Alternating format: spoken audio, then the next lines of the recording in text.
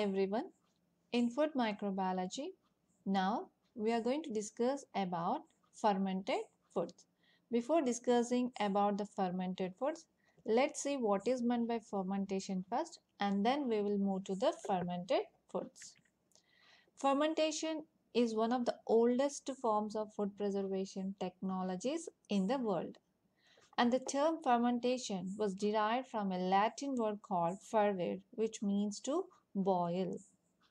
In general, fermentation is going to be defined as an anaerobic cellular process in which bacteria or yeast or other microorganisms are going to convert the organic foods into simpler compounds and releasing some sort of energy in the form of ATP.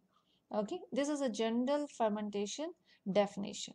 But according to the food processing, that is food industries, fermentation is a type of metabolic process in which microorganisms such as bacteria, yeast, fungi are going to convert the organic compounds, usually carbohydrates such as sugars and starch, into alcohols or acids. So that's how, regarding the food processing, the fermentation is going to be defined as a conversion of organic compounds such as sugars and starches into alcohols or acids by the activity of microorganisms is going to be defined in terms of food microbiology.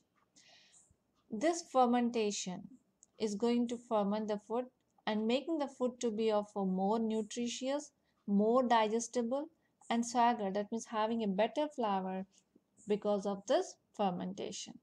And not only that, this fermentation is going to have a low energy, intensive operation in the food preservation. And here you can see some of the benefits of this fermentation. For example, through the fermentation process, we can preserve the food materials for longer life and we can have the enhancement of the safety, then enhancement of nutritional value, then improvement of the flavor. For example, take the preservation. Milk is going to be immediately spoiled, though you are going to pasteurize it, all the things. But if you are going to convert it to the form of yogurt or curd, then you are going to have a longevity more. So, which is a fermented product of milk. So, second one, coming to enhancement of safety, for example, acid production. The fruits are going to be the raw materials which are going to give the fermented food which is called as vinegar. Then in the same manner, acid and alcohol production is barley, grapes. From the barley we'll get the fermented food is beer, and from the grapes we know it's a wine. In the same manner, some of the products is going to be ensured for the safety of removing the toxic components by fermentation, like soya bean. The soybean protein may be having some sort of a toxic which is allergic to some people, but if it is going to be converted into soya sauce, then it is going to be of removing the toxic components that are present in the soya beans. Then not only that, this fermentation is also improving the digestibility. For example, wheat may be not completely digestible for some people. If it is going to be converted into the bread, then it is going to be of very good food. Then retention of micronutrients like leafy veggies. So the fermented foods are going to be of kimchi and sauerkraut. Then improvement in the flavor like coffee beans, coffee, grapes are going to be a wine. So these are the few benefits of the fermentation of our foods. Then we will move to the fermented foods, that here are some of the examples in detail. So first of all, what is meant by a fermented food? So according to Sahlin, in the year 1999, defined that fermented foods are those foods which have been subjected to the action of microorganisms or enzymes. So that what is happening because of those activity? So that desirable biochemical changes cause significant modification to the food. So that's how the desirable biochemical changes causing the significant modifications to the food because of the action of microorganisms or their enzymes is going to be defined as fermented foods. The fermented foods comprise about one third of the worldwide consumption of food and 20 to 40% of individual diets. So these are the few examples of pictures of different types of fermented foods. Then coming to the history, uh, we know very well about the Louis Pasteur, who determined that fermentation is caused by yeast.